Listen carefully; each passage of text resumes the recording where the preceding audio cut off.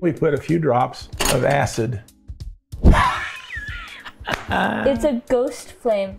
Hey, this is Jake, Wizard for it, Faraday Studios, with two of my favorite folks. Well, let's recognize, see what we've got here. You got to point out what we got. Sulfuric acid. What's this here? Spoon/spatula. A spatula, what is this? Rod, stirring rod. A stirring rod. Yeah, did you ever heard that term before? Stirring rod? And this is this little piece of porcelain. What else do you see? Oil lamp. An oil lamp? Yeah, that's an alcohol lamp. Alcohol. That's an old chemical. They don't use them much in chemical labs anymore. They still do a little bit. Then we got a lamp The over genie there. lamp. A little lamp. We call that the lamp of knowledge here at the studio. That's very famous. We talk about it all the time. The That's lamp of knowledge. The lamp of knowledge. There it is. Yeah, there it is. And we still have the what? Potassium permanganate. We got that going. Well, what do you think we're going to try to do now? Light the porcelain on fire. Light the porcelain on fire? Mm-hmm. You remember when Elliot took the acetone and dropped it on the mixture and it blew up? You know, kind of. If I want to light this lamp, instead of dropping the fuel onto the chemical, maybe we could take the chemicals and drop them on the wick. Ooh. See if we can light it. Interesting. Take that acid and permanganate mix and just touch it to that and ignite it. So we'll test it with this one. It kind of looks purple. Yeah, you know why it looks purple?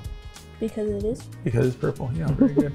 And then we put a few drops of acid right at the center. And I'm gonna try to put some of that mixture right there on that. Take this, and you hold on to it. Because now we've got the fuel there. Instead of dropping it on, we're gonna see if we can touch that right there and see what happens. We did it. It's a ghost flame.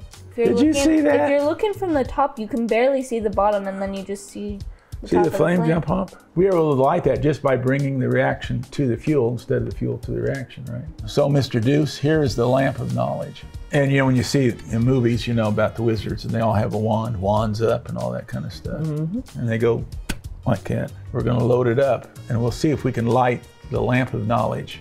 Ladies and gentlemen, I present to you the lamp of knowledge. The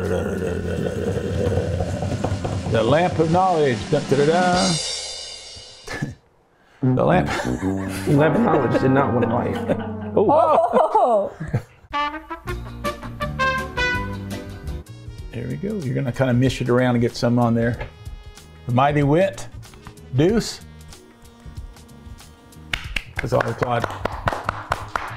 He lit the lamp of knowledge with a homemade wizard wand match. And I feel smarter. Do you feel smarter?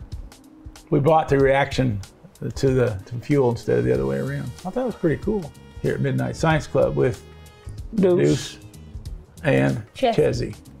Is it Chezzy or Chezzy? Chezzy. Chezzy. See ya.